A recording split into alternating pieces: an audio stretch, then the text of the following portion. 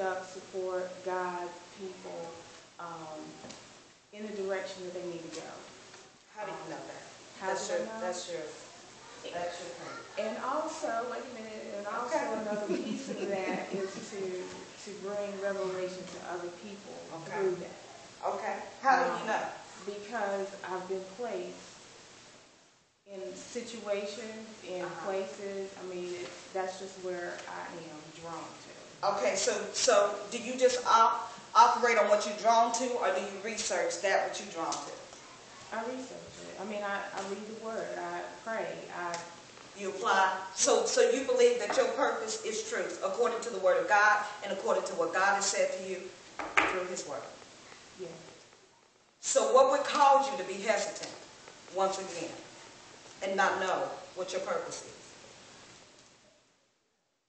If you know. I didn't, again, I wasn't speaking for me. No, okay, in general, what would cause, what I'm saying is. Not doing those things, not seeking. Yeah, because, and I'll use myself with you, because she was, I tell her in my heart, she's always my boss, but, not in church, I'm teaching. But the thing is that what I pick up from her, and I get frustrated, because I can't speak of certain things in the license department, because I really don't know. Now, just because I am the licensing person, it's right on my bed. It does not mean that I'm sure about my call and my purpose. Just because you have an ushering, we could have asked you to usher. And you're good at ushering. You're good at ushering. Why? That doesn't mean that was your purpose. It is to magnify God. It is to be obedient. It is to serve. But how many of us we wear the uniform, we wear it on the outside, but we really don't know what it takes to be in the position that we are called in. And so when I go to her and ask a question, she stops me and says, is this a licensing question? And she phrases it in a way, is this a question that I can go to the book and look up myself? Or is this a question because I just don't understand? Amen? We got those types of people in the church that won't read the Word. Criticize it, run from it, dip it down. They won't read it. And then we have some that read it but don't understand how to apply it. That's two different people. And so what keeps me, and when I go into a place that could be licensed people or non-licensed people, it keeps me silent because I don't really know what I'm talking about. I got the badge. I look like I'm a professional, but I haven't studied. I haven't insulted God. I haven't consulted God. I really am unsure of who I am. Have you ever seen people that know who they are and you can try to throw everything against them? They know who they are. Amen. You got people that can go in a group, a setting, and they'll say, if you go in there, you're not going to come out the same. You got people that can go in that setting where everybody else has converted to that setting, but they come out still holding their own. Amen. So, as people of God, and as you have to know who you are in God. We don't know who we are in our purpose because we really don't know God. And I know that's a hard saying because it deals with me. Amen. It works on me. Why would I get intimidated in a group of people, a group of pastors and preachers, if we serve the same God? And if I know who my God is and I know what I've been called to do, it's not a matter of me being pompous, but it's me knowing who I am because I know who God is. And if I stand up and present a message or whatever I present, you may not like it, you may disagree, but I'm going to make sure I line up with God. Ask Stephen about it. We just talked about Stephen. We got to know who we are.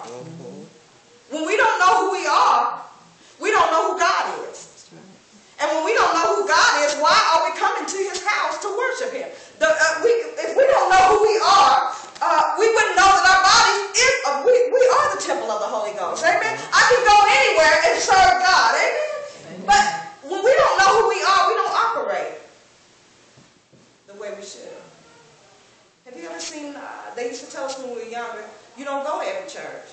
and visit. Church hopping. Because you end up picking up a little bit of what they have. And if you don't know who you are and what you stand for, you'll pick up things you never would thought you would do. That's the same way in the world. But many times we get offended and we get words like this. Either we operate in faith or we operate in fear. Can we operate in the middle? Does anybody operate in the middle? Because God certainly doesn't approve middle operation. I'm not talking about being a mediator. I'm not talking about, praying on behalf of somebody else. I'm talking about we try to live faith and fear. We as people of God will be more effective when we know who God is, in turn know who we are, and we commune with God and commune with God, and we know what our purpose are and what we're supposed to be doing. It's a roundabout thing to worship Him. It's a roundabout thing to serve Him, to be available for Him. It's roundabout. We're supposed to love everybody. We're supposed to treat our enemies right. But what is it that He has specifically for you to do when you leave the doors? When you go and buy bread, is it for you to go buy bread, or is there somebody waiting to hear word from you? And like she said, when we learn what we're supposed to do, it's going to come easy. We may not like it, but it comes easy. Why do people flock around? Why do you always have to be in the middle of chaos to bring peace? Why do you have to uncover that stuff you don't look for? It finds you. Your purpose and what you do, it's going to find you. You may not like it. You need to consult God about it. But God has placed it on you. That's why they flock. It ain't you. It ain't the way we look. It ain't the way we do this. It's not the way we do that, how we speak. This is your purpose. Amen? And if we would learn to get with God and learn our purpose and operate in faith, and I'm talking to myself, and less in fear. Because fear controls. What does it control? It controls what I'll say. It controls what I'll do. It controls how I feel. It controls what I'm going to be here and I'm going to just do a great speech. I'm going to cut some out because I know people ain't going to agree with what I say anyway. Faith guides. Amen. Fear controls. I looked at Obama last night. I said, if you don't say nothing, please. Amen. Because he knows. He knows. You know what? I don't care about a lot of candidates that have not operated in the seat of a president.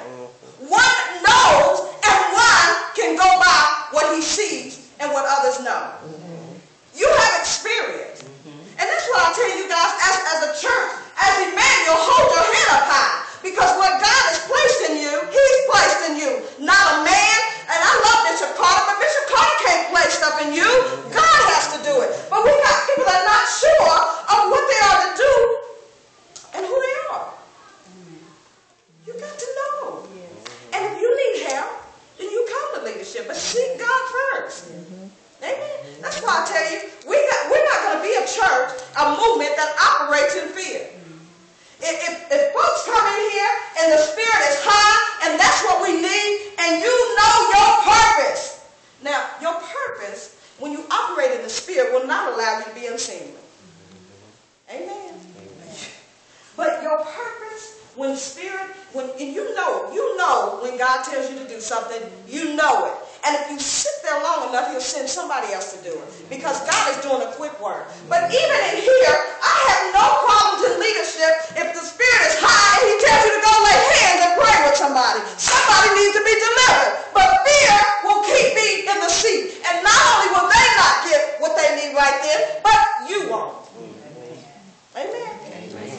Folks that are givers, don't say, no, I don't want it. No, take it. Because that's part of their gift. That's part of their purpose to give. Amen. And so even here, we got to know who we are. And most importantly, who we are. Because He defines who we are. Amen. And when you find it, when you know your purpose, you're passionate about it. Yeah, that's it. You're doing it. You do. You don't. And you just automatically, it just comes to you to do it. Like I hesitate to hold my hand up, but I knew what my purpose was. It's it. That's it. And so I'm saying. It is there.